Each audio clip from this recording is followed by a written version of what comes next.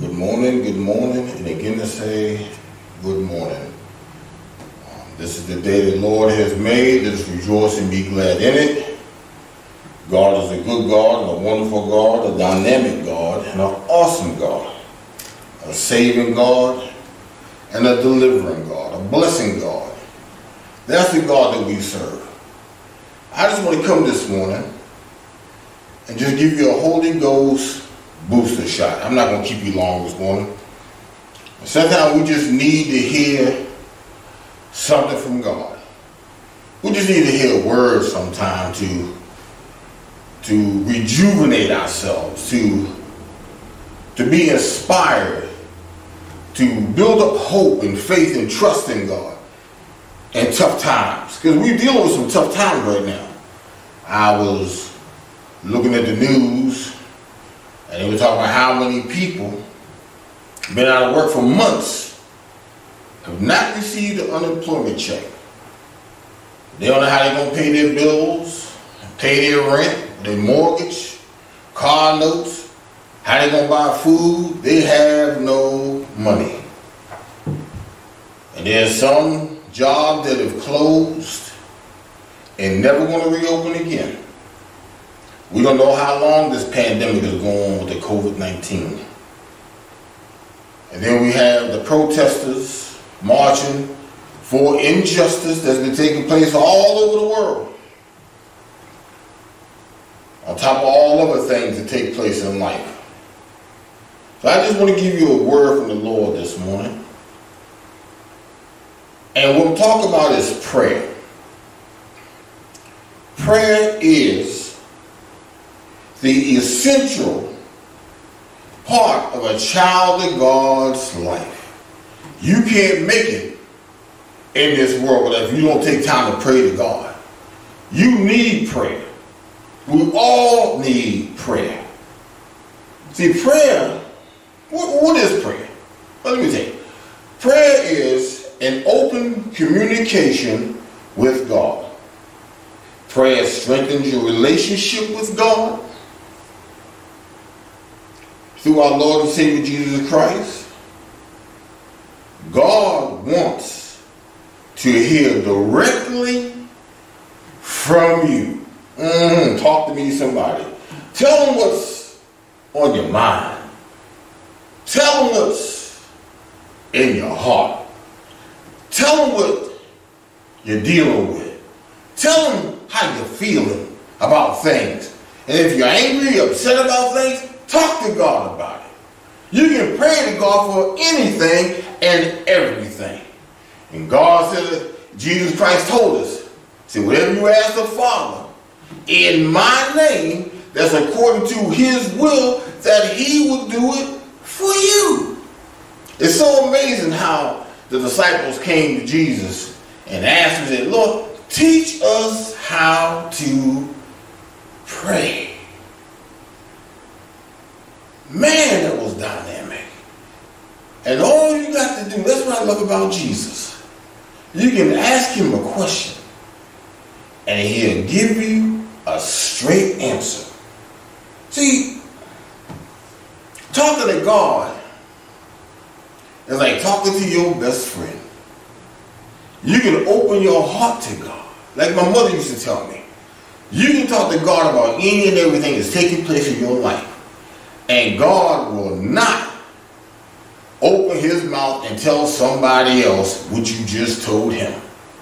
God will keep that with him, and it will stay with him. You can pray to him. You can talk to him. He's your friend. He's your father. He's your savior. He's your helper. He's your blesser. He's your all and all. And God ain't going to tell nobody about what you just talked to him about. Oh, Lord, God is so good. God is our Heavenly Father.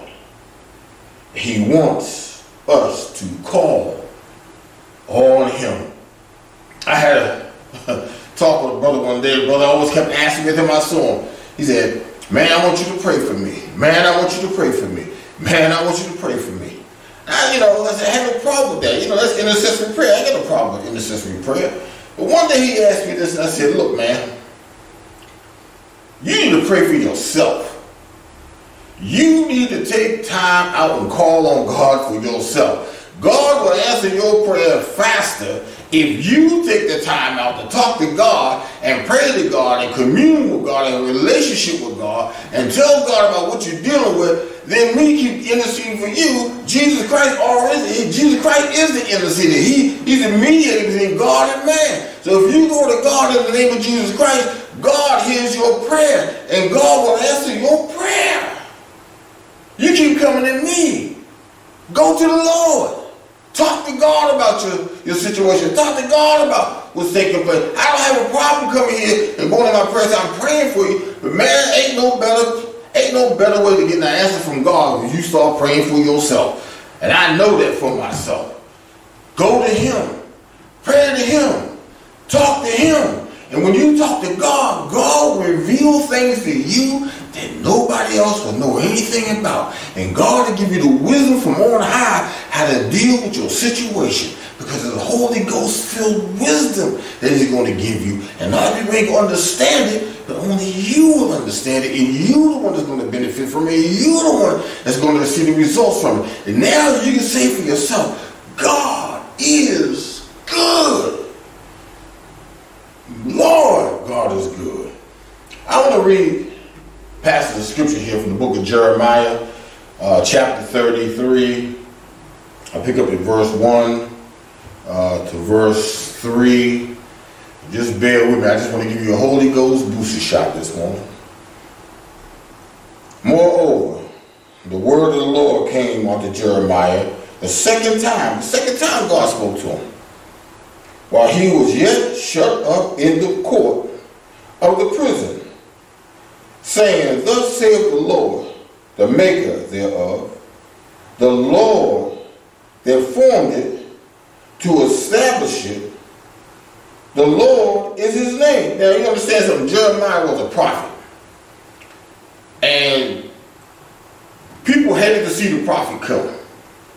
If the prophet was going to tell you, Thus saith the Lord, what you were doing wrong, or thus said the Lord, what you were doing right. Well, Jeremiah was sent to the children of Israel to tell them what they were doing wrong and how they were out of line with God. They had put God on the back burner of life. Matter of fact, they didn't even pray to God no more. They didn't even talk to God no more. They had built false idols and started worshiping false idols and praying to false idols. And God was angry with the children of Israel, and God sent a prophet by the name of Jeremiah to tell the children of Israel what they were doing wrong. And that they would tear down their idols and come back to God and repent of their sins, that God will forgive them of their sins and God will bless them. So when they were mad with Jeremiah, and they threw Jeremiah in prison. They threw him into a pit, a mud pit. And that's what Jeremiah is. Now, verse 3. Look what God is saying when Jeremiah is calling on him for help, because he's in prison. He's in the inner court. He's in the inner prison. He ain't just in jail. He's down in the bottom place of prison. Verse 3. Look what God says. Call unto me, and I will answer thee, and show thee great and mighty things which thou knowest not. Hold on, I need to back up on that one. Look what God says to Jeremiah when Jeremiah is calling on him from in prison. God says, call on me. He didn't say call mama. He didn't say call daddy. He didn't say call your aunts and your uncles, your cousins and your friends.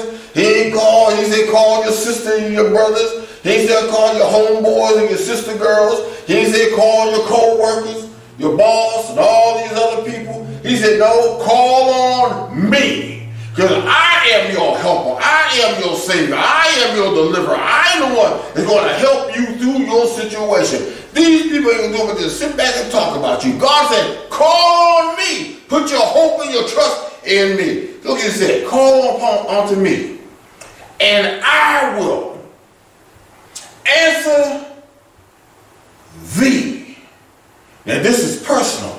God is saying, I will answer thee. In other words, I will answer you. Listen, and show thee, or show you, great and mighty things which thou knowest not. Hold on, let me break that down. When he said, call, and I will show you. What that means is, when the word show means to manifest to you, to broadcast, to display openly, to show something openly for everybody else to see that what God is doing for you. That's what that means, show. Call on me, and I will answer you, and I will show you, or show thee, great and mighty things which thou knowest not. We call on everybody. We call everybody. Instead of calling on God. We in trouble right now in this world, and we need to take time to pray. To seek the Lord, but we got time to seek the Lord. We need to call on the master of all creation and ask God for his mercy, ask God for his help, ask God for his deliverance, ask God for his saving power. Talk to me, somebody. We call everybody. We call the White House, we call the Congress, we call our senators and all these other people. Call on God and let God intervene. And let God work on the situation. And let God deal with this thing. And then you know the word call me? Call me is to dial. To talk to. To have an open communication. And I don't know about nobody else, but I like calling on God. That God has always showed up when I called on him. And I'm going to tell you something right now. Don't just call on God when you're in trouble. Have an open communication with God all day long, every day, all night, all morning. Talk to him about everything that you're dealing with. Talk to him about what you're going through. When I get up in the morning, I'm calling on him. Father, I just call on you right now. Father, I just thank you, Lord, for being good to me. I just want to have an open conversation with you. I want to dwell in the secret place of the Most High and abide under the shadow of the Almighty. I want to get close to him. So when I get up in the morning, I take my deep breath. I say, Father, thank you for another day. Thank you for being good to me. Thank you for watching over me and watching over my family. Thank you for your blessings. Thank you for what you have done in the past and what you're doing right now and the things that you're going to do in the future. I want to thank you, Lord, that you saved my soul through our Lord and Savior Jesus Christ. I want to thank you, Father, for the precious Holy Spirit, my comforter and my God who leads me into all truth. I just want to thank you, Father, for protecting me from the hidden danger, the seen and the unseen danger. I just want to thank you, Lord, for being a child of God. I want to thank you, Lord, that you wrote my name down in the Lamb's Book of Life, never to be erased. I want to thank you, Lord. That's who I come in the morning. And then I keep it up all day long. Lord, when I say I eat me a meal, thank you, Lord, for this meal that you blessed me with. I thank you for it, Lord, because you were the provider. You the one that made it happen. I thank you, Lord, for the home that you blessed me with. You always provide. The money is always there to pay the rent and pay the car notes. You are a provider. When I'm sick of my body, Lord, you the one I call on for healing. And you heal my body from the top of my head to the soles of my feet. Call on him. Don't call everybody else, tell them about your problems. Call on God. In the book of Acts, chapter 2, verse 21. The Bible says this, and it shall come to pass that whoever shall call on the name of the Lord shall be saved. And you call everybody. You got saved yet? You call on your friends. Have your friends delivered you yet? You call on all your coworkers and with all your problems. There's an old song that says, you can count on Jesus, tell him all about your problems. He will hear your faintest cry, and he will answer you by and by. Have your friends helped you yet? To call on the name of the Lord, and thou shalt be saved. And I'm going to tell you something right now, I need some saving every day. Because I ain't perfect in no way, shape, or form, and nobody else is. We all need to be saved, and we got to keep being saved. We all need God. We all need Jesus. We all need the Holy Spirit. We all need to be saved each and every day, because there's things that are going to come up in your life that you had not even planned for, and trouble will show at your front door. It will show up with his bag in his hand and say, knock on your door and say, hey, I'm moving in for a while, and I'm going to stay with you for a while, and I'm going to cause trouble in your marriage, I'm going to cause trouble in your finance, I'm going to cause trouble with your children, I'm going to cause trouble in your job, I'm going to cause trouble everywhere you go. I need some saving every day. I need to call on the Lord every day. I need his help every day. I need his deliverance every day. I need his protection every day. I need his provision every day. Do you understand what I'm talking about here? Call on him, and he'll answer you. And the blessed part about calling on the Lord, if you pick up their Holy Ghost cell phone and you call on Jesus and you dial that special Holy Ghost cell phone number, Lord have mercy, 53787. If you don't know what it is, look it up on your phone and look at the numbers and see what it spells. And if you don't know what it spells, I'll tell you what it spells right now. It spells Jesus. And when you call on Jesus, your helper, your deliverer, your savior, your blesser, you will not get a drop call. Your phone will not be disconnected. You will never go to a certain area that the cell phone tower in heaven cannot reach. Come on, talk to me, somebody. You ain't gonna get nobody calling you about, hey, you owe so much money in your bill, and if you don't pay this bill, we're gonna cut off your phone. No, God don't work like that. And God is waiting to hear from you. See, Father's Day is on the 21st. I think that's Sunday. If you want to give God the greatest Father's Day gift in the world, God wants to hear from you. And we run out to the store, the malls, and all that stuff like that we buy. There's nothing wrong with that, don't get me wrong. You want to get daddy a tie, a new tie. Like daddy ain't got enough ties. Or you want to take daddy out to get a bite to eat. And the line of McDonald's is 100 miles long. Get that 99-cent cheeseburger. That's all right. You want to get something for daddy? If daddy's there to provide for you and take care of you and watch over you and protect you and make sure you get food on the table and clothes on your back and roof over your head. But daddy had to have somebody else too. Daddy had to have a father to go to pray to in your behalf, to be able to provide for him, to give those things to you. So the greatest gift you can give God today is you. Yeah, people pass around a basket and you put you a couple dollars in it, you think you did your thing. No. The greatest gift that God could ever receive, not that change in your pocket. God wants you. He wants your life. He wants your heart. He's waiting on you to call on him. And all you got to do is call on him. Jesus Christ already told us, I am the way, the truth, and the life. No one comes to the Father but by me. So if you want to give God the greatest Father's Day gift, give him yourself. Come to him. Repent of your sins. Accept the Lord Jesus Christ as your Savior.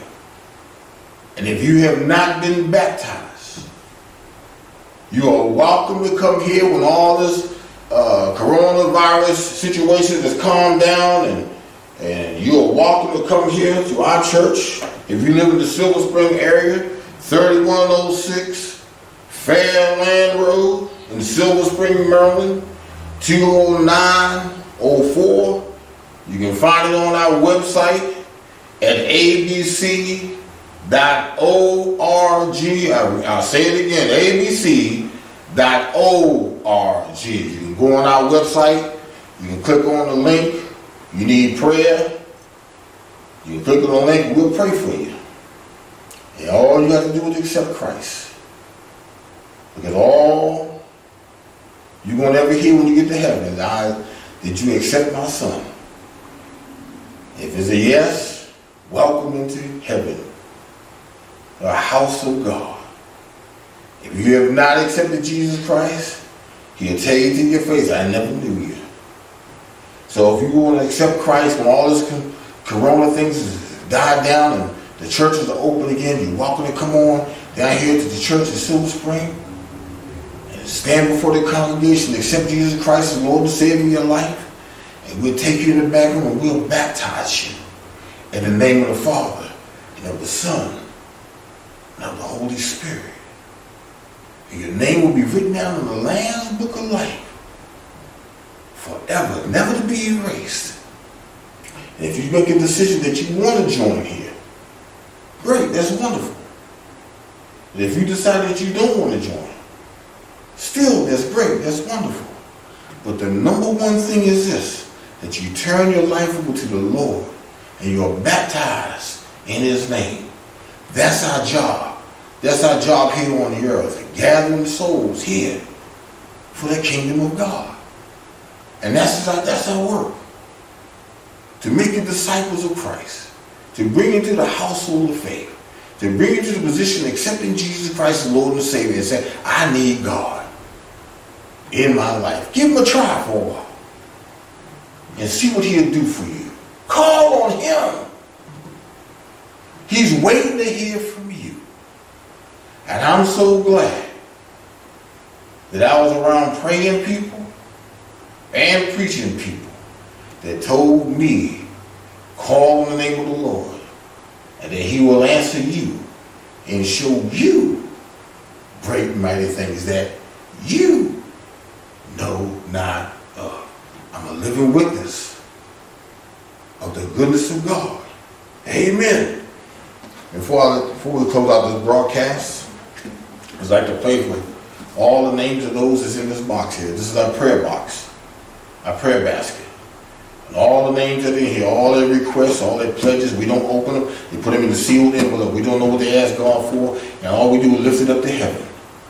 And Father, in the name of Jesus Christ, we thank you for this day. We thank you for your unfailing love. We thank you for all your blessings, Father. We know that you're a healing God, a loving God, a kind God, a wonderful God, a blessing God, a delivering God, a saving God. And all we got to do is call on your holy and precious name. For all the names that's in this box here, Father, in the name of Jesus Christ, and all those that might see this broadcast, Father, I pray for them in the name of Jesus Christ, that you intervene in their behalf, and that you will bless them, Father, mentally, physically, spiritually, and financially, Father, and that the angels of heaven encamp around them to protect them from hurt, harm, and danger in this world, Father, in the name of Jesus Christ. And that you're just good, Father. That you just talk to their heart and talk to their mind and talk to their spirit, Father, and let them know that you're there for them, that you care about them, that you love them, that you will never leave them nor forsake them. In the name of our Lord and Savior, Jesus Christ. We thank you, we thank you, we thank you, we praise God for you. And I pray that heaven smile on each and every one. And that God will bless you and keep you and watch over you and provide for you. Lord have mercy. He's a provider. I know. In Jesus' name, we thank you, Father. We praise you today. Lift your hands up. Just give him some thanks. And that's all God wants somebody to do, just to thank him for his goodness and his mercy. In the name of Jesus Christ, we thank you, Father. We pray to you.